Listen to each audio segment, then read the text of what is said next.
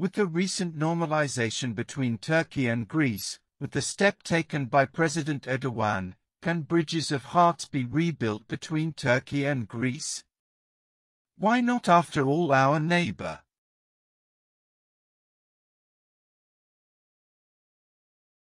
If it does not disturb us in our national security issues, why not, if it at least implements a win-win policy regarding the steps we take in the interests of our own country? Of course, we do not want to be enemies with Greece or any other country. We are always on the side of friendship. We are a country that acts with the motto of peace at home and peace in the world. But from time to time, countries can be strained in line with their own interests or due to the wrong steps taken by some countries, these relations can be strained. Currently, a normalization phase has been passed.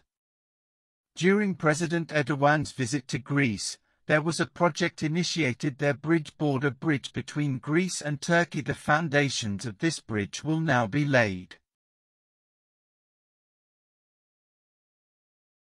As long as we act with good intentions. Let's focus on the big picture. The details of the second bridge between Turkey and Greece have become clear. Minister of Transport and Infrastructure Abdulkadir Uraloğlu shared the details of the new border bridge. Our projects and investments that will carry us into the future.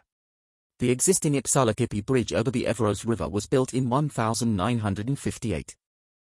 Minister Uraloğlu stated that the bridge, which is heavily used by heavy vehicles and tourists, is insufficient. He reminded that it was decided to build a second bridge with a Memorandum of Understanding signed in Athens on January 22, 2004. According to the agreement, the bridge project will be built at the Köprü-İpsala border crossing. It will end in Silivri. The length of the line, including the bridge, will be 180 kilometers. The bridge will have 4 lanes, 2 inbound and 2 outbound. The distance between the deck of the bridge over the Evros River and the river surface will be 10 meters. In addition, the construction of the bridge will be tendered separately for the Greek side and the Turkish side. A joint audit group will be formed to supervise these companies.